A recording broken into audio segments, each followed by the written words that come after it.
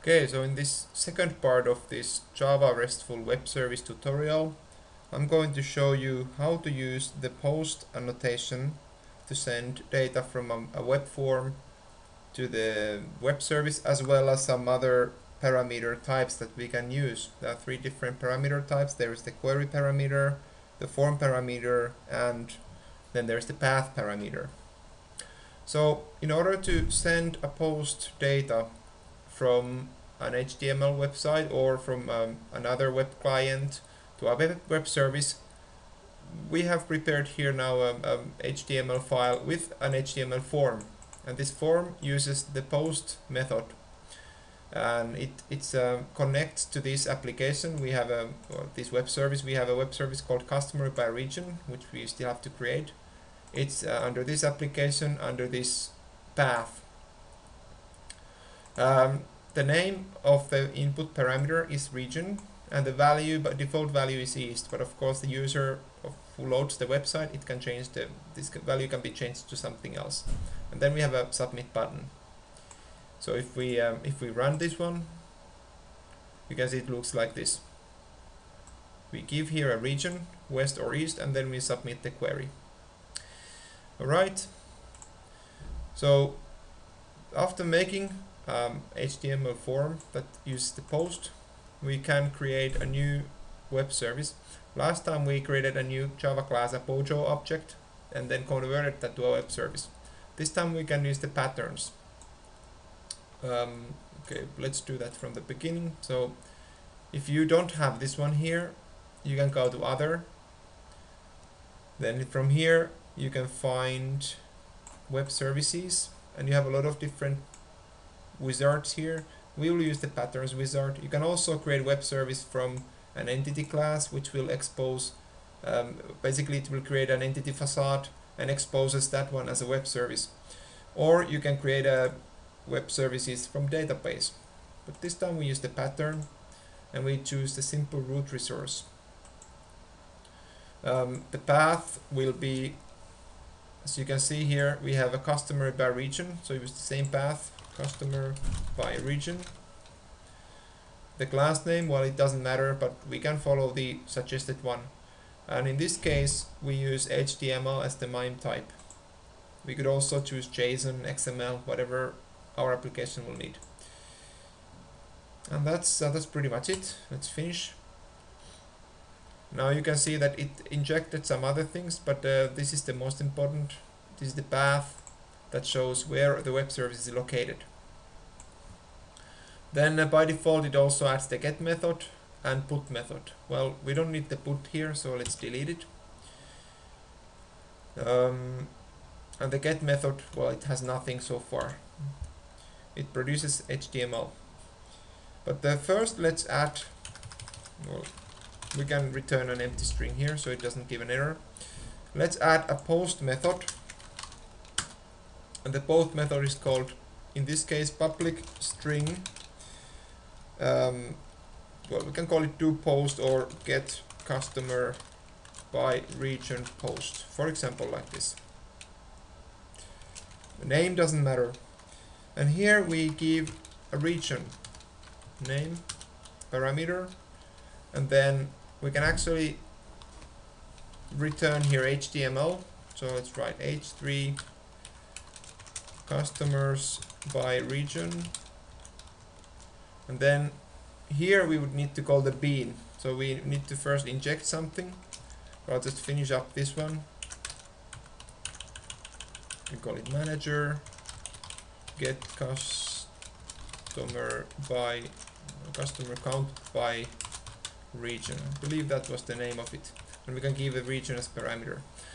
So what is the manager? Manager is the EJB that we have created earlier. It's the customer manager here. This was created in the part 1 of this tutorial. So we inject it here using EJB annotation, customer manager, and then we need to import that. And now this works fine. It will return a number that describes how many customers there are in this given region. We import the post method, and something is still missing here. We need to specify what it produces and what it consumes. So two annotations. We add the produces. It produces media type,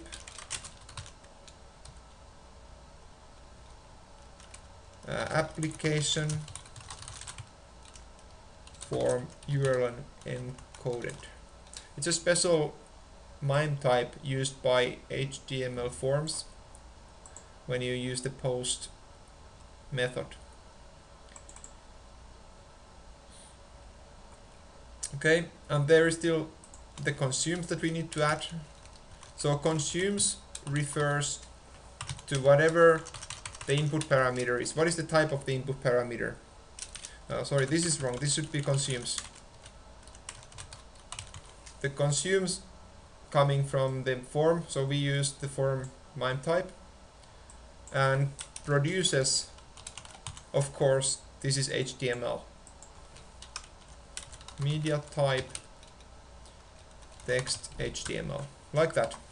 So we consume this MIME type, this parameter will be in that form, and we send back, we return HTML. Okay, and then it's not enough that we just write the parameter here, especially if we use some other name like R. In the HTML we used the parameter name is region. So how do we map that form parameter to this variable, the input parameter here? Well, we can use the form param annotation. So we say that the form param called region will be mapped to this input variable, input parameter. Of course, we need to import whenever we use new annotation, but that's pretty much, that's the post method. Now we can deploy it, even though it will be deployed when we save it, but just to show you that it's deployed, we can go back to this website, submit query, and you can see now we have the customer by region, just like we have here customer by region in this web service, and result is 15. Okay, let's go back, let's change it to West, submit, customer by region 12. If we add something else that is not East or West, it will be 0. This is based on the beans logic. So to remind you, if you go back to the customer manager, we have an if-else structure here in get customer count by region. If it's West, we return 12, East return 15, and otherwise return 0. So creating a post-based web service is also easy. Instead of get, we use the post, and usually post is meant for sending data to the server, so we have some form of parameter here. So a rule of thumb in this web service is that post should be used for sending data to the server, get for receiving data from the server, even though in this example also the post will receive something. But okay, what if we want to add another get method here? So for example, this one now, let's say this method could return, it could return all the customers. So H3 all customers manager get customer count. So it returns all customers currently in the bean. Oh, and we need the plus, of course, there. Now the difference between get and post is that get, we can load it. When we reload this website, it will actually be done with the get. So I will hit enter here, and now you can see the get method was loaded. So when we just load the website, you get the get method. Okay, and now what if we want to get only like a west or east region here using the get? Well, that's pretty simple. The get can also get some, can receive some parameters. So let's here add a new method called get, and public string get by region, or get customer by region get. So we follow the same name logic than here. and string region. That will be the input, and we can pretty much copy paste this code. Instead of R, we have region. So matching parameter. Right, and this one is not, it's producing HTML, so we can copy paste. And in order to tell or to map a get parameter to this one, we use the annotation called query param. It works similar than the form param. We give the name. So this case we use R. I will show you in a moment what this R means. Okay, so R here. Now this one is ready. And now when we reload the page, of course, the problem is that okay, we have two get methods here.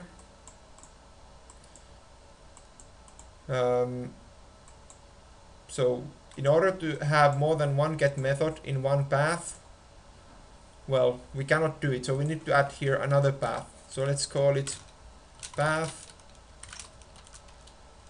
by region. Now this by region will be added to the end of this path. So we can write here by region, like that. Oops. Null pointer exception. Let's see what happened.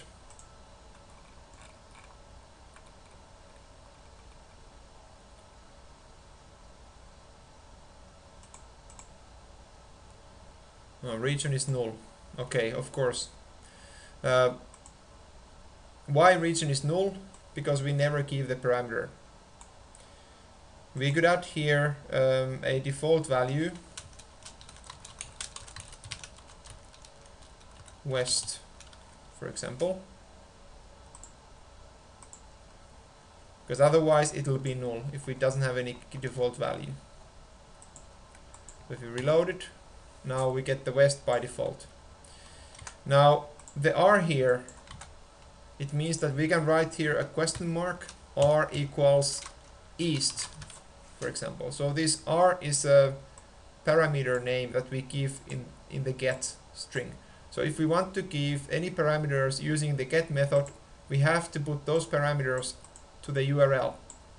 It's not very good, especially if you have a lot of parameters, then you should use the post instead. Or if you, for example, send a password, you don't want to send a password as part of the get string. Right, so now if we reload it using the R, we will get different results. We get the customer numbers in the east. Or we can add there also west, then we get the 12.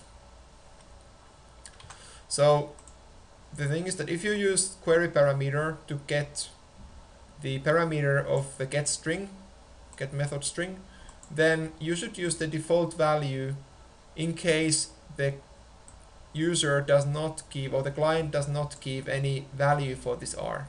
Otherwise this will be null, and as you saw, if we use this one with the null, the bean here will result in null pointer exception because region is null.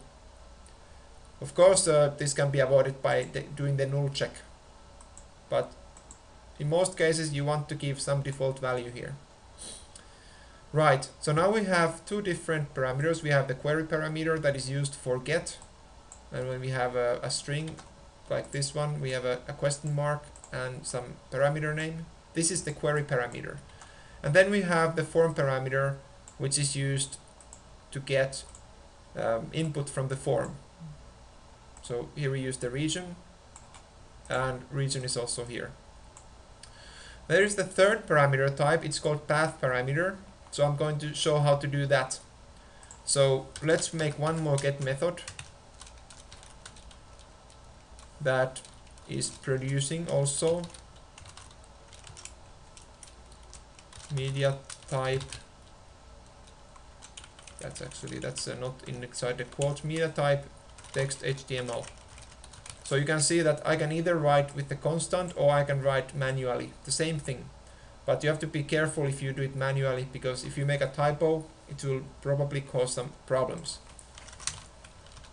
So that's get, and then public string get customer by region, and call it path here. It's path parameter, so we just call it path. Not very innovative, but you get the point. And it's also string region.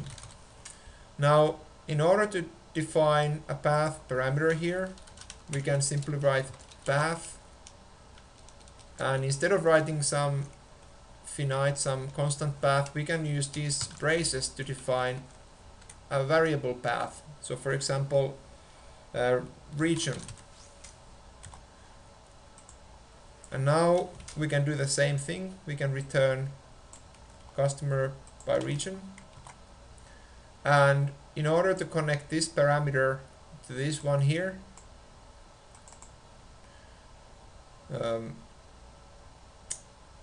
we can just call it also R. So you see that they are different names.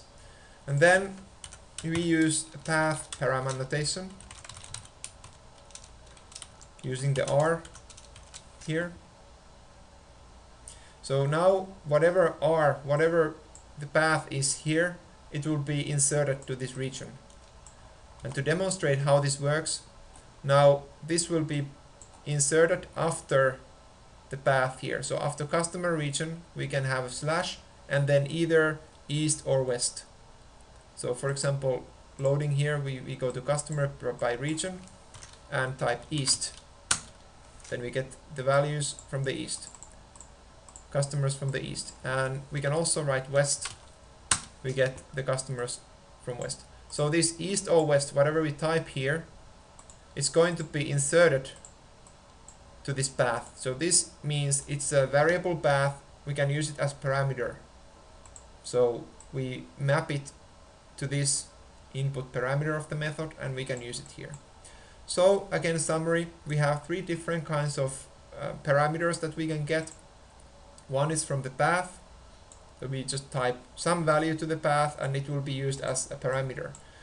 Another one is to use it with the get query, where the query parameter is the one that you insert after the question mark in the URL.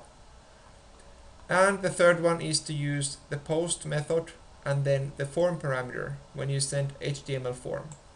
All of them are equally good. You can send information to methods to web service using any of them. But if you have a lot of data, then perhaps the best way is to use either form parameter. Form parameter is best if you have many elements to send. But you can also later on we can show how to use JSON or XML to send an object, Java object for example, over the internet to a web service. So let's have a look at that one in the third part of this tutorial.